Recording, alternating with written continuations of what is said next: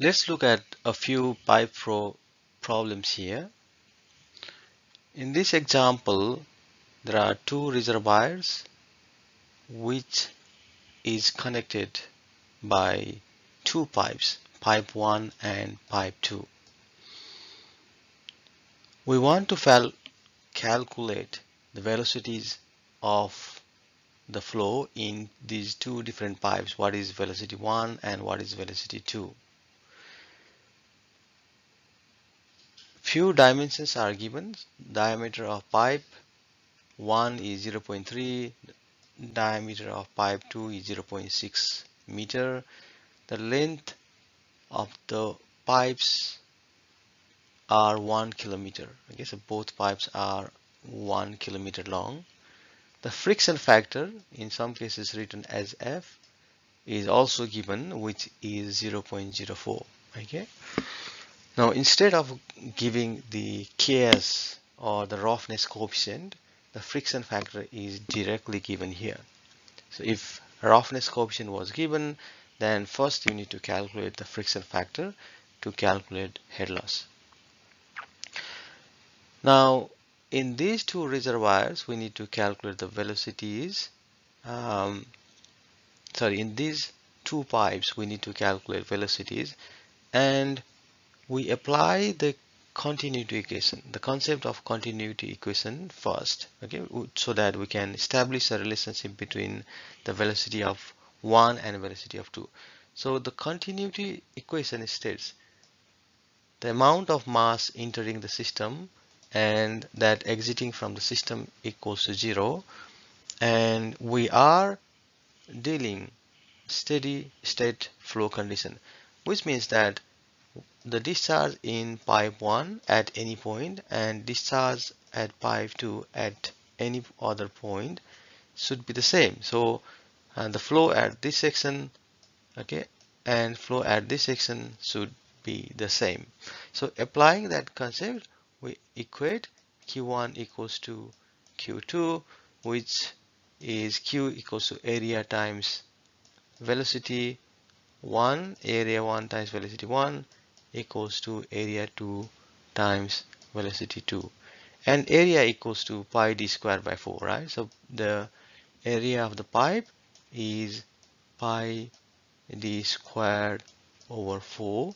So if you substitute these values, we get v1 equals to a2 a1 v2. So if you, from this, v1 equals a2 v2 divided by a1, and you can write in terms of d1 and d2 because we know the values of d1 and d2.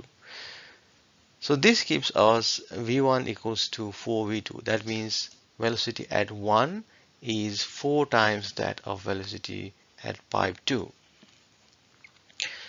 Now we use energy equation.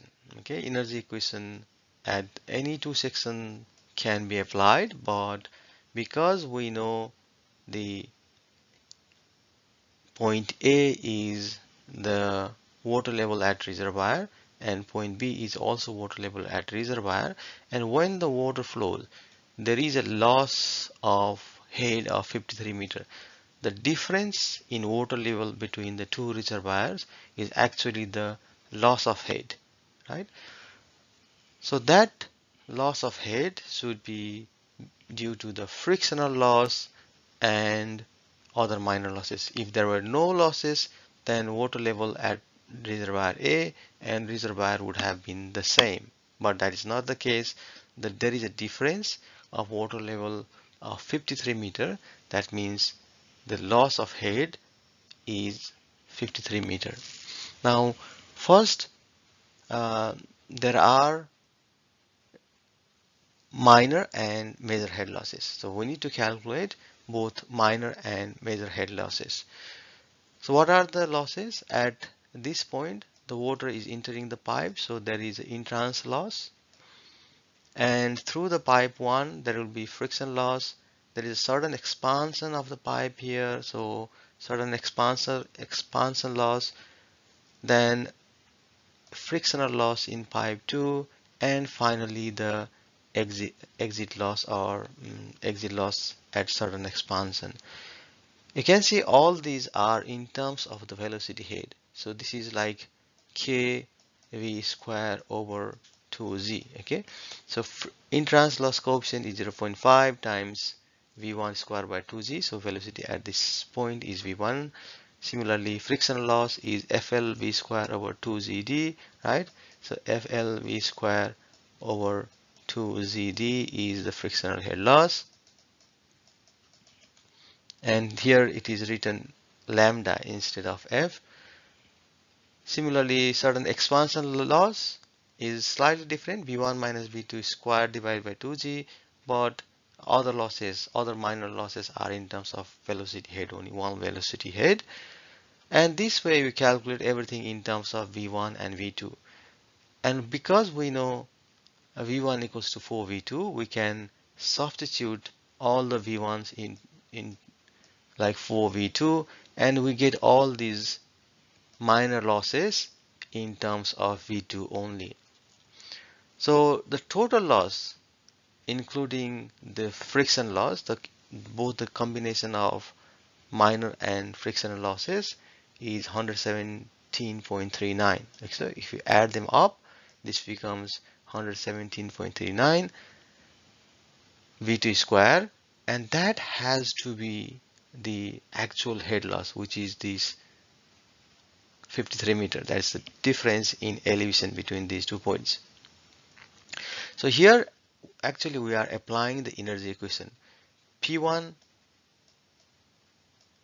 over gamma plus V1 square over 2Z plus Z1 minus head loss equals to P2 over gamma plus V2 square over 2Z plus Z2, right? So pressure at both sections are 0 because both are exposed to atmosphere.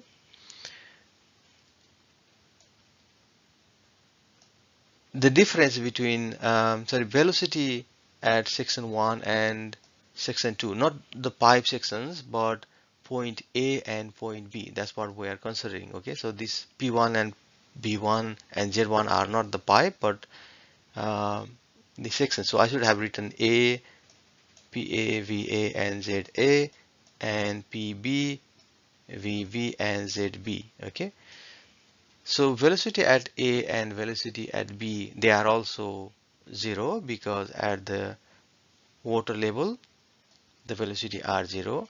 That means head loss equals to ZA minus ZB. Okay, and that's what we got. So this is the head loss, which equals to ZA minus ZB, that is the elevation difference, which is 53.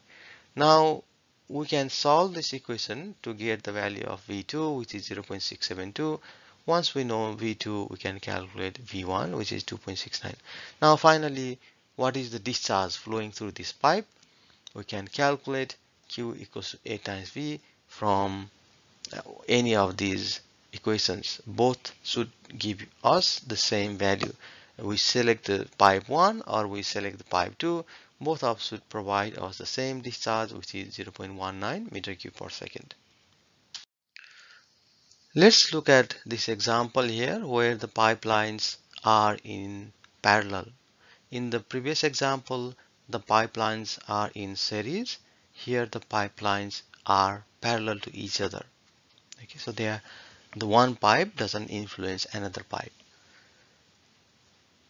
Here also the information of the pipes in terms of diameter is given. D1 is 1.2 meter and D2 is 0.9 meter. Length of both pipes is 43 kilometer and friction factor is 0.04 for both. Now we want to calculate what are the discharges through these two pipes.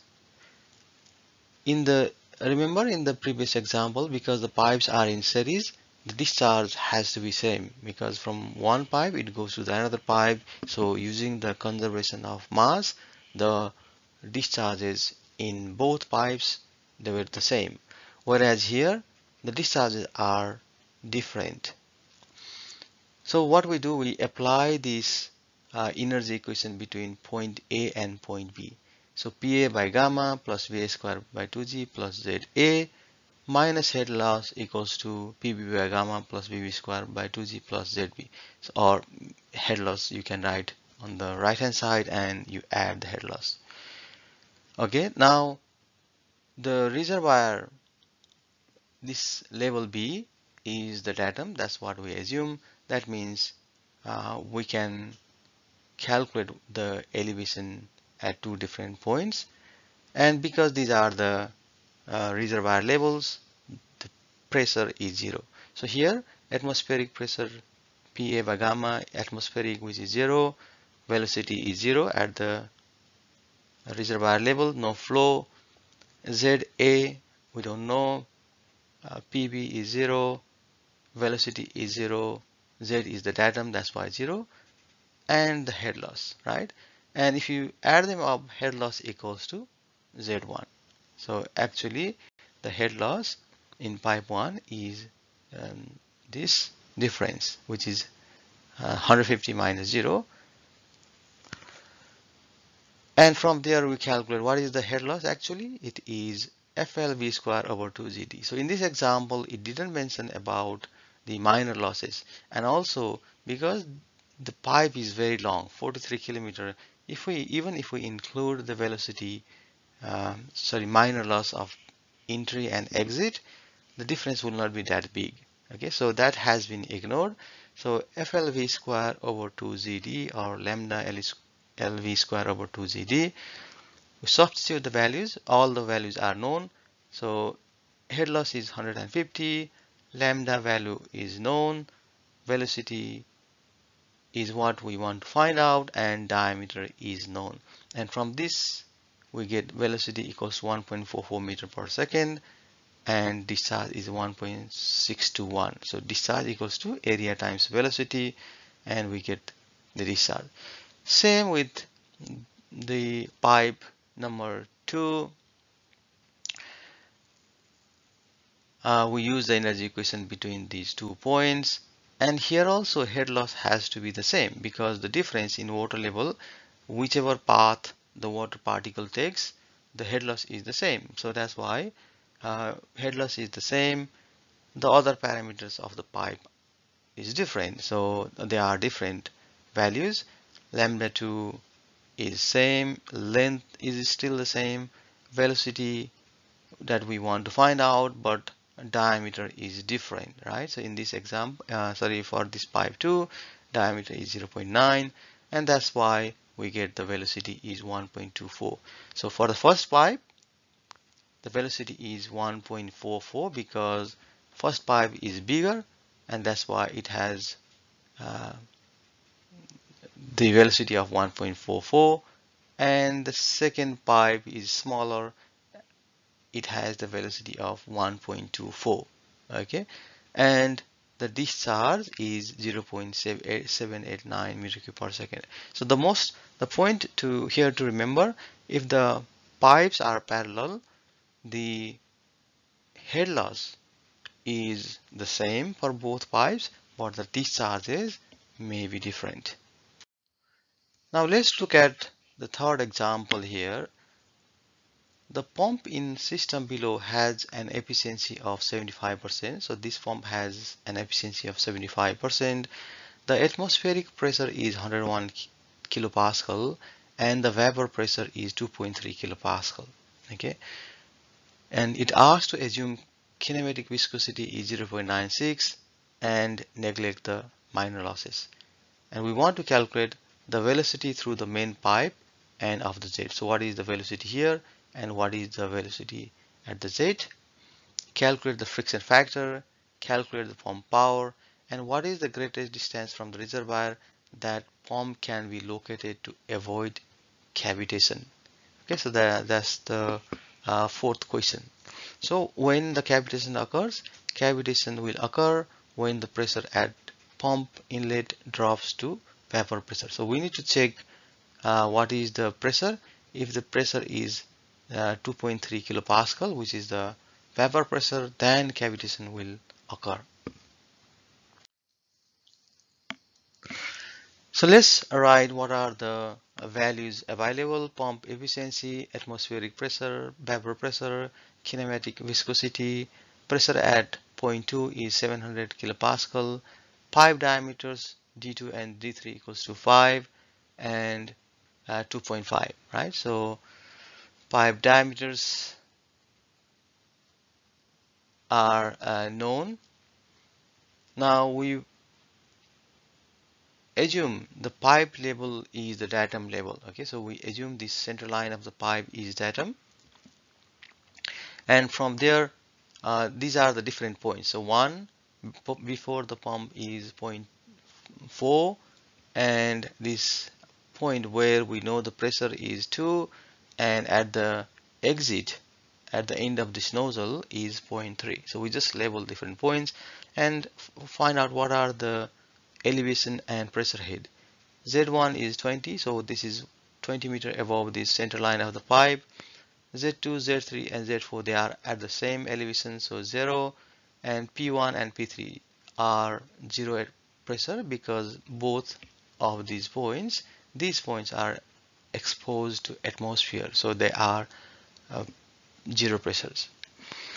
Now we apply the continuity equation uh, to establish the relationship between the flow through the nozzle and flow inside the main pipe. Because Q2 equals to Q3, so discharge at 2 equals to Q3, and obviously at 4 also the same, but we just equate 2 and 3 and establish that relationship, which is V3 equals to 4 times V2. Okay, Q equals to AV, and from that you calculate V3 equals to 4V2.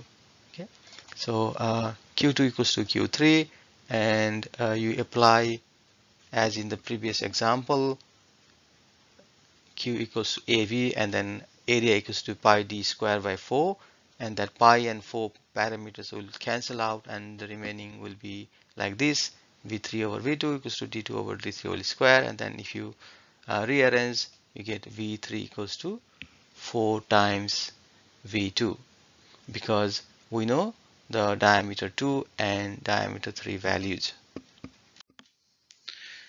Now we apply the energy equation between these 2 points, point 2 and point 3. So P2 by gamma plus V2 square by 2G, Z is 0, and P3 by gamma plus V3 square by 2G. And the distance between these 2 points is very small, so the head loss is neglected. So we substitute the values: pressure 700 kilopascal, so you convert in pascal, divided by rho z. Velocity we don't know, 2 times 9.81, and pressure at 3 is 0 because it is exposed to atmosphere. That means V3 over 2G is this much, right? And but we also know V3 equals to 4 times V2, and we substitute V3 equals to 4 times V2, and in this equation we have only unknown, that is V2. So we calculate the value for V2, and we get V2 equals to 9.66 meter per second. And once we know V2, we can also calculate V3, which is 4 times of that velocity. Now we have this velocity at 2 and velocity at 3, right? And the velocity at 4 will also be same as V2 because there is no change in the pipe cross section between 4 and 2, so that the velocity at 4 should also be the same as velocity at 2. Now we want to calculate the head loss, right? To calculate head loss, we need this Reynolds number, which is rho Vd over mu, so Vd over nu, and velocity times diameter divided by nu. So these values are known, 4.93. For wrought iron, K equals to 0.046. So this is a typical value. So you can get this value from the manufacturer or the textbook or the standard. So for wrought iron, what is the K value? For PVC pipe, what is the raw value and K value, and so on. From there you calculate K by D ratio, and you get this 9.2 times 10 to the power minus 5, and you get the lambda or friction factor F as 0.10199. So this is the value you get from the Moody's diagram, but you can calculate this from Swami-Jain equation. You can calculate from Colebrook-White equation as well. Now once you know the lambda, then you can calculate the friction head, FLV square over 2 ZD, lambda times L times, sorry, divided by D times V square divided by 2Z, and you get the head loss of 757.5 meters. So this is significant loss of the head. Now how we calculate this K by D ratio? Okay, the friction factor. So K by D ratio is 0.0092. So you see where in y-axis on this left side of this Moody's diagram, you read this value, and we also read the Reynolds number, which is 4.93 times 10 to the power 5. So this is 10 to the power 5, this is 10 to the power 6. So we want to find out which is 4.93, and this is the value, right? So we have these two values, and from this one, from the K by D value, you don't draw the straight line, but try to draw a curve parallel to the other two curves on your side. Okay, so parallel to this curve here and the this curve here, you draw a line parallel and like this. So where this Reynolds number crosses that curve, from there you draw a straight line and read the friction factor here. So if it is somewhere here, then you will be reading that one. If, for example, if the Reynolds number is somewhere here, then you would be reading the friction factor here, right? So this way we get the value of lambda or friction factor from Moody's diagram. Now finally, we can calculate this head required by the pump. And again, for that, we apply the energy equation between 2 points. And I have chosen between point 1 and 2, right? So because between point 1 and 2, because many information about point 1 and point 2 are known. So Z1 is 20, Z3 is what we need is 0, and P1 and P3 both are 0. That's the reason I have selected 1 and 3. V4 and V2 are also known, but what we need here is the velocity at 3, because that's the point we want. So Z1 plus P1 by rho g plus V1 square by 2g plus head added by pump minus head loss, or you can write head loss in other side, add, equals to elevation head plus pressure head plus velocity head at section 3. So we know this Z1 is 20, P1 is 0, velocity head is 0, so plus hp equals to, this is the datum, so 0, pressure is 0 because exposed to atmosphere, V3 square by 2g, V3 square by 2g plus the head loss that we have already calculated, and from that we see this is 821.4. So we can see that there is a significant friction because of the very high velocity. There is significant loss of head, and the pump needs to overcome that head loss, and that's why even to pump only 20 meter, because we need a massive velocity which causes like the head loss of 757 meter. We need the pump with a very high head. Okay, and once we know this one, we can also calculate the discharge area times velocity, which is 0.019 meter cube per second. Now finally, pump head required is um, rho g q heads divided by the efficiency. Okay, that's the uh, energy required by the pump, that is rho z discharge times head divided by the efficiency. So if you want to calculate in terms of kilowatt, so this is 1000 times 9.81, so 9.81. So this is just a convenient way to calculate directly in terms of kilowatt. Otherwise, you will get in terms of watt. So you can obviously write rho equals 1000 times 9.81. Okay, and then you divide later to convert watts to kilowatt, and then discharge times head divided by efficiency, and then you get the capacity of pump is 204 kilowatt. Now let's look at the last part, which is to find out the distance of the pump from the reservoir to avoid cavitation.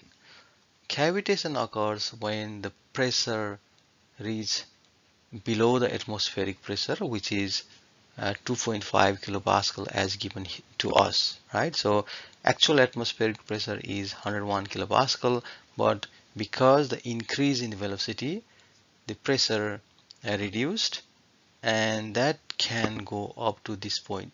If it is below that, cavitation will occur, so we don't want that to happen. Okay, so this is the limit.